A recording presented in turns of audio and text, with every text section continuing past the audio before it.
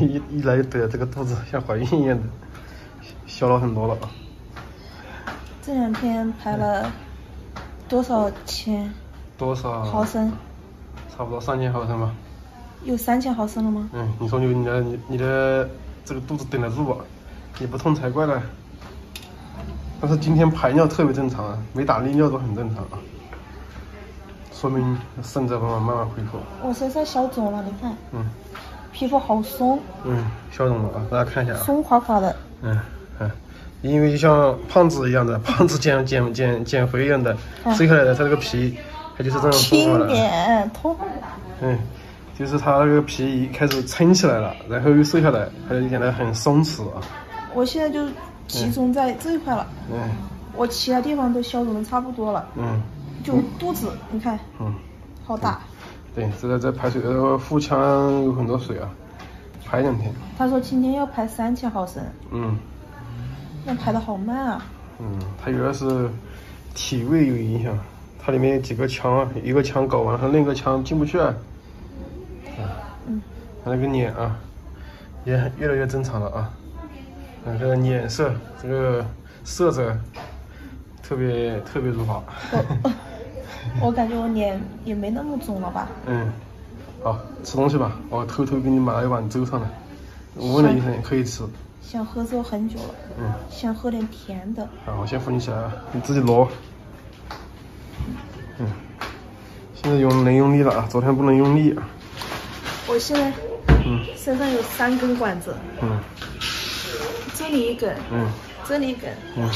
肚子上还有1根。然后而且身上插了几百针吧。数不清了。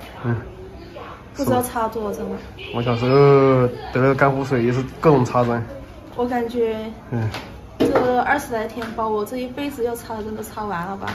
对啊，你最怕打针，但是你现在顶得住了。我以前打针我是真的很怕的。好，先吃东西，嘴巴苦啊，吃点带糖的。还有就是粥它没那么干。因为我一直在控水。嘴巴特别干，打不开。但是今天刘总的排尿啊，是这段时间最正常的一次。打不开吗？加糖了吗？加了，在表面。这段时间，今天是就自己排尿排的最正常的一次。能喝粥吧？你能喝吧。医生叫你别喝多，因为你这个碗粥可以喝好多次，每次少喝点，多喝几次，爽不爽？有水分。美滋滋啊！就是我手啊。你看。抖。那你插针插多了吗？针插多了，正常。还是自己抖，你看。对。每天都要抽血，每天都要打针。我能把这一碗全部喝完。那别，你喝个3、4次吧，一直喝到半夜吧，从现在4点钟喝到半夜吧。我从来没这么觉得，这个白米粥这么好喝。大家看看刘总那个头发，半个月没洗了，像鸡窝一样的。不止吧？好像半个月至少有了。反正因为插了动脉插这个管子。所以不能洗头发。那因为一直没抽啊，因为这2天就是说医生让先自己适应一下，看能自己恢复不，能自己恢复就出院，不能自己恢复做还要做1次到2次血浆置换的，看怎么安排下面啊。但是今天的尿量很好，这是靠自己杀出来的啊，有2000毫升了。现在想下去取个东西都难了。3点40。你那个好得瑟，针扎多了。这么看起来大家看啊，刘总这么看起来就看起来很顺眼了啊。意思是我前面看起来不顺眼。我的天，那个脸！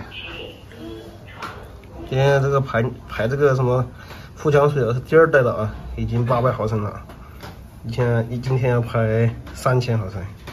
你想想，一天排3000毫升，3000毫升的水在你肚子里面，那么撑着，你说有多难受，是吧？应该小了蛮多。小好多了，因为完全都小了，都完全正常了，都开始有点。就肚子。现在就肚子很大。哎，坐久了还是有点。只能慢慢来哦。一下子就好发生。他应该这几天应该基本上就要恢复了，恢复得很好。现在肌酐也这么低了，可以了。是不是？我这个并不正走治，就很麻烦的。对，就是正走治。对。你坐得起吧？好像隔壁的那个好像是肌酐1000多。那是第一次他。你进来是300多，还可以了。这样对比起来，我感觉我这个还算。他说还有3000多的肌酐。那我们那次有个男孩20多岁，在石家庄3000多。肌酐。我也是都做好的。但是呢，佛又不太佛。我没来这里之前，我都不知道肌酐是什么。它就是一个肾脏就是肾引起的，就一个指标而已。一个指标对，我们原来都不知道啊。所以我现在告诉我那侄女什么侄子，你检查身体一定要检查那个电解质，电解质能查得出来。我们原来都不知道，对，所以吃了很大的亏。对，这个就是肾脏出问题的人很难受的嘞。对。哎，我现在130多，还算正常。120多了。你看了？是120多，130多，124。我在医生那个医生那儿看的。这个算比较正常了，但是呢，他这个排尿系统还在慢慢恢复。那个急性的吧，肾炎吧？他是急性肾炎。是啊，那是容易好。急性肾炎比较好搞，那个什么慢性就难搞。慢性的难搞。我有个同学在南京镇医院治了10年。哎呦。这那么久。已经快900毫升了啊，我还是有点慢。我肚子里面哪来这么多水啊？他不是说你现在喝的水也少，为什么呢？你是一天你要掉多少瓶药？我算一下啊，一天应该要掉个接近10瓶吧。那我这药不白掉了？他掉药，他只是把你里面那个有用的物质你吸收了呀。你那些生理盐水有什么用？你的肾脏排不出来，只能靠那些外在的干预排出来，利尿啊这种把水排出来这些。那我这个一直就排不干净，因为我每天都掉好多水。它是这么个情况。你的肾现在比如它只能排500毫升，其他的就不能靠你的肾去排，靠你肾去排就会让你肾过度劳累，所以它是靠这种方法把它排出来，知道吧？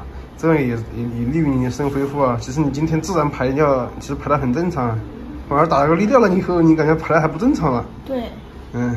现在在打利尿啊，一直在泵进去，反而他感觉有点不正常了啊，排得少。一开始上午没打利尿的时候，就排得很正常。这个水，其实这水都是生理盐水。不过今天这个状态是好了很多啊。花钱打水，又花钱把它排水。对，这个生意是可以的哦。你现在是住院里面，那可能这些所有人里面你肌酐最低的，一般说有好多都几百上千的。有点吓人啊。他们说有上1000，还有3000的。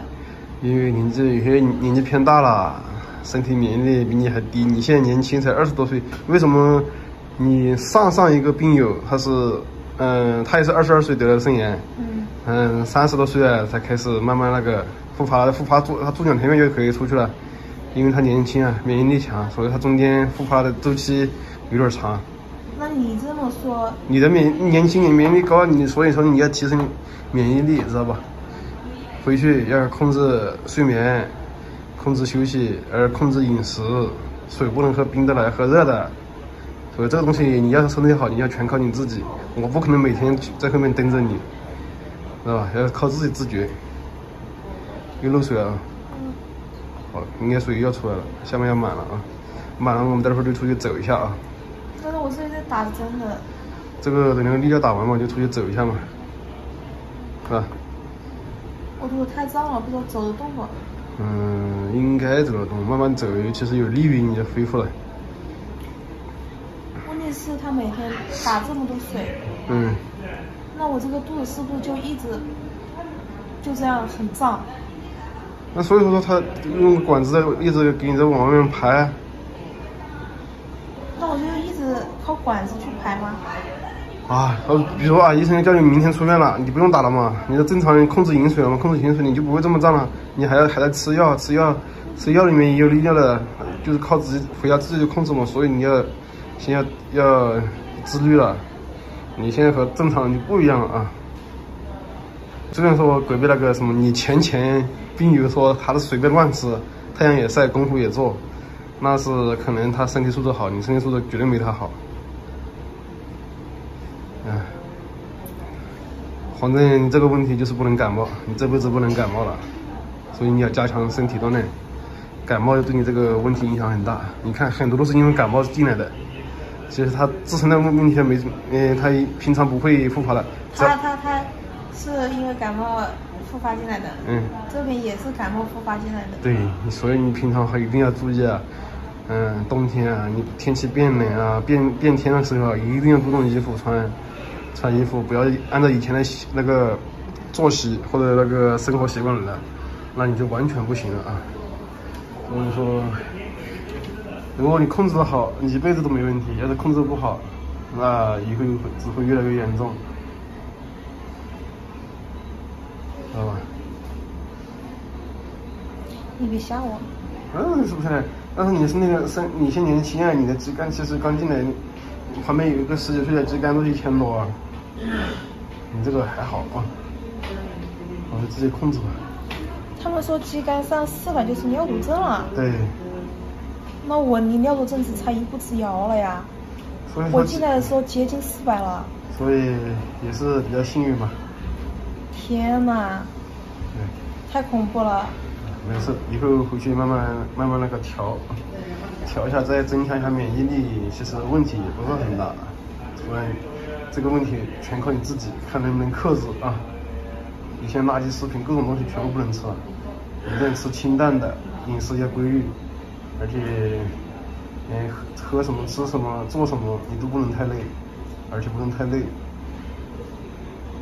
知道吧？你就不能像以前像我跟着我一天到晚在往山上跑了，那你就太累了。反正第一个就是好好休养，能休养的越久越好，知道吧？好吧，你现在就休息吧，等到1000我们就回去，我们就出去啊，出去稍微溜一溜啊。好。在医院里面走一走，也有好处的啊，反正休息吧。